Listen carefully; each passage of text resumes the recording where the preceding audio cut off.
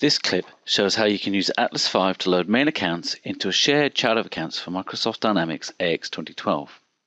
The workbook is simple. It contains a header and it contains a table. The header describes the chart of accounts and the table the main accounts to load. Firstly, I'm going to select a chart of accounts. In this case, I'm going to choose the shared chart.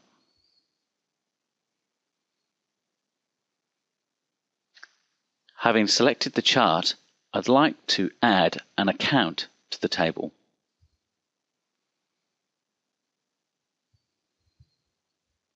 Once I press Tab, I can then type in the account details. In this case, it will be a cost of goods sold account.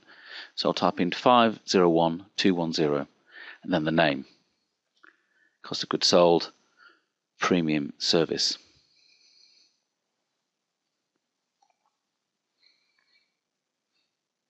It is a profit and loss account. And using the lookup, I can choose the category. I'm looking for cost of goods sold.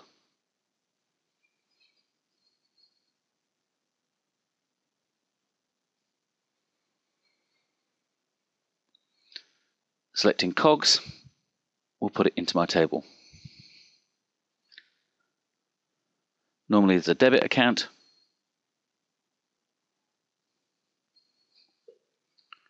USD and result. I can now load these main accounts into AX. To do this, I use table append.